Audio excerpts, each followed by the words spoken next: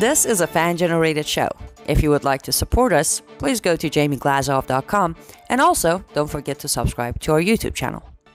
And make sure to order Jamie Glazov's new critically acclaimed jihadist Psychopath, how he is charming, seducing, and devouring us. All your support is greatly appreciated. Hi, this is Barak Lurie, and this is the Barak Lurie Moment brought to you by the Glazov Gang. Today, I wanted to discuss about the coronavirus situation and how we need to understand math. There is a fundamental lack of appreciation for math in this situation, and it's really dangerous. We need to understand that math is a gift that God gives to us, along with science. We are supposed to use math and science in order to find God, and in order to understand the world around us. But we're seeing very little math and very little science and very little logic, and for that matter, very little in the way of questions that we should be asking and therefore answering when it comes to this virus situation. Okay, the very first question that needs to be posed is sheltering or shelter at home the only way to deal with containing a virus? We went headlong into this sheltering business without ever asking the question, is this the only way? Now, Sweden asked a different question, of course, and a couple of other states did. But as a worldwide matter, it seemed everyone raced into this without asking themselves whatsoever the one question, does it work? Will it work? And comparing it to other pandemics of the past. 1957, in the late 60s, there's one as well, SARS, and so on. There were other pandemics and such. They say, but this one is so contagious, you see. Putting aside the problem that the more contagious a virus is, the less deadly it tends to be, putting that aside, it still begs the question, how contagious is it? And can we do anything about it?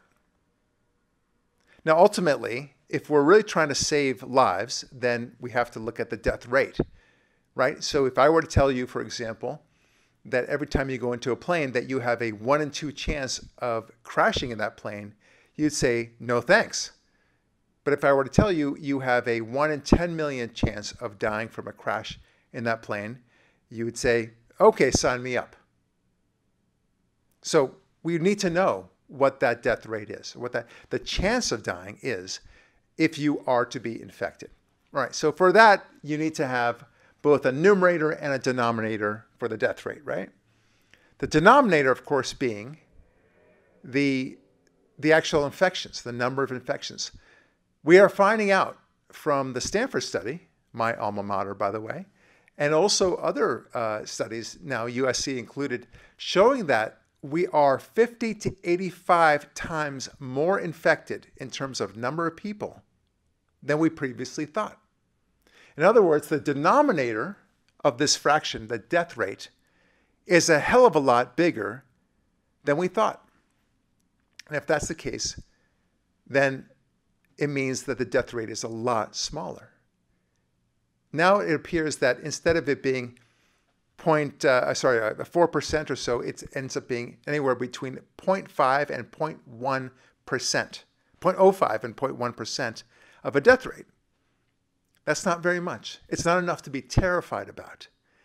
And the question is whether or not it's enough to be terrified to close down the entire economy with all its consequences, which we'll talk about in a moment. The next question is about the numerator. What is the numerator? We don't know. Different countries and different states apparently have different ways of counting who is dying from the coronavirus and who's not. Sweden, for example, we now know, is very aggressive about counting the people who have died from the coronavirus. They tend to be pretty accurate. But they also include people from nursing homes where, not surprisingly, you would expect to see more people dying from the coronavirus than in other places throughout any given city or state. So that's what we have here. In Sweden, they're counting it. So the numbers seem to be higher. But that's in comparison to other countries who may or may not be including those extra deaths. A lot of these other countries are only including hospital deaths, deaths in hospitals. Okay, so skewing that even further is the issue of when do they decide that a death is a coronavirus death? Okay, well, there are people who will come in and they might be elderly, they might have comorbidities such as diabetes or respiratory failure and otherwise. And if they die in the hospital, they will ascribe that death to, guess what? The coronavirus. So that numerator number goes way up, or at least is very false, while the denominator number has not been adapted to reflect the infection rate. Therefore, you've got a much higher numerator than it should be, and a much lower denominator than it should be, thus suggesting a much higher death rate. Not good. Not only that, you should ask some questions such as, why is the death rate so different among different countries? It shouldn't be. It should be exactly the same. The virus doesn't know if you're Iranian or Chinese or whatever. It should know only that you're a human being, and that's it. The death rate needs to be approximately the same everywhere you go. If you want to parse out anything, you would parse it out only for demographics. So, for example, those aged 65 or older, those who have comorbidities and so forth. But they're not doing that. So it's so hard to parse out these, different factors and different variables, so you're not able to get a serious idea of what to do. Certainly, we should have factored in all these possibilities before we decide to close down the whole world's economy, because there are some serious issues associated with closing down the world's economy, including a depression, including the suicides that result from that, including the hunger and the poverty that result from that, and the infrastructure that forever changes. To say nothing of the very strong possibility of aggravated wars because of conflicts associated with what is happening. Okay, so the next thing you have is Sweden and Nebraska. Okay, now I say Nebraska because it's one of several states that has decided not to go forward with the shelter in place. I believe Kansas, a couple of other states, eight states in total have not sheltered in place. And you would think that they would have a very high morbidity rate, right? The death rate there would be very high somehow. But that's not the case. And the question is why? Perhaps it's something to do with the fact that sheltering has maybe very little to do with the number of people that die.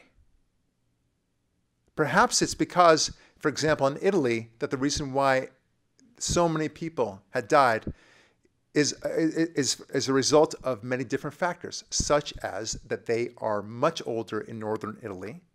It's basically a retirement area in northern Italy.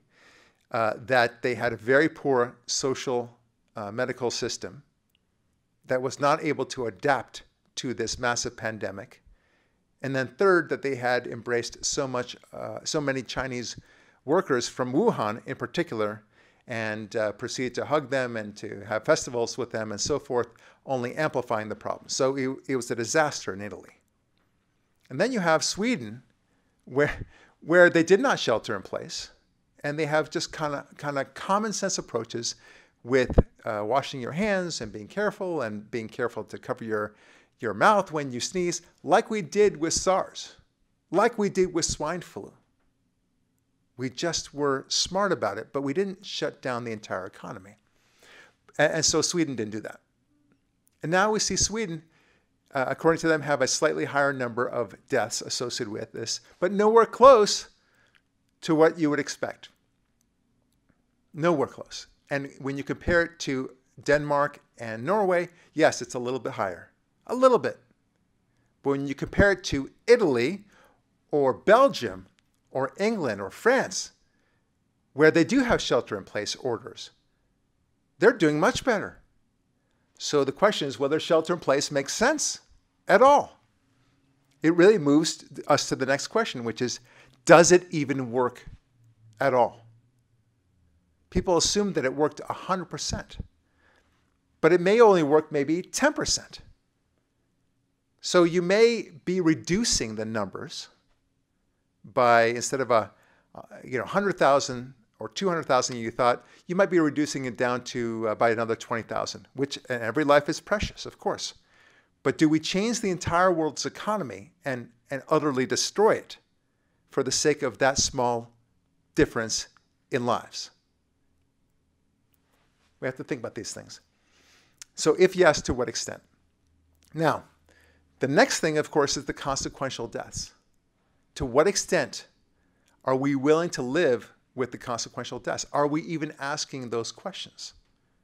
I put it to you that in all the discussions that I've had on social media or among my friends or anyone who is debating with me on this, very little discussion is involved when it comes to the suicides, the poverty rates, and the extra hunger, and the ultimate decay of the infrastructure of civilizational issues. These, even according to the UN's own standards, are going to dwarf the deaths associated with the coronavirus itself. It's very bad news, but they don't want to discuss that because that's for another day, apparently. Right now, they want to deal with the coronavirus and only the coronavirus because they feel good about themselves. All right, the next thing, of course, is chloroquine and the other possible remedies associated with it. Whenever there's even the hint that something might work, you see the left-wing media immediately seek to destroy any hope of that being pushed forward. In fact, they even call that a false drug, or you're giving them false hope, or whatever might be the case. And the question is, why would they do that? Why? Now, it may very well be because they don't want Trump to be reelected. I get that. They tried with the Russian collusion thing. They tried with the Ukrainian collusion thing, the impeachment associated with that. They tried with the Brett Kavanaugh situation. They tried with Stormy Daniels. Time and time again, they tried to trip him up, but it didn't do so. This time, they really want to get him. They see this as an opportunity. But I put it to you that it's even further than that. Because if we were just getting rid of Trump, then you would not expect everyone else to be, all the other countries to be doing the same thing in terms of trying to destroy this president, right? It wouldn't just be for America, for Trump. I put it to you that the reason why is that many on the left see this as the ultimate opportunity to burn the mother down, as the expression goes. This is an opportunity to raise the entire ground, burn it down, so that they can now start anew with a new civilizational order that they now envision will change everything. You heard as much from Gavin Newsom, who said that this is a great opportunity to make many sweeping changes. As they say, never let a crisis go to waste. Please support the Glazov Gang at jamieglazov.com and make sure you are subscribed to this Glazov Gang YouTube channel. Thank you.